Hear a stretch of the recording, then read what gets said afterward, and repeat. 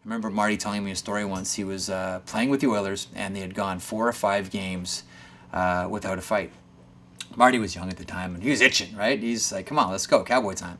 And Dave would always say, nope, not tonight. Nope, not tonight. Nope, Marty, we're not doing it tonight. Connor, you gotta know when, you gotta get a feel for it.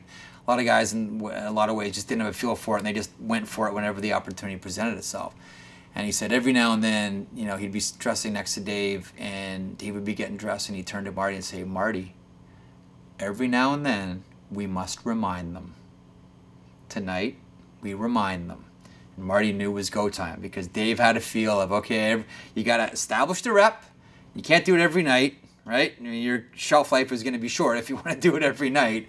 But every now and then, we must remind them. And Marty sort of always sort of took that when he became, you know, the gunslinger.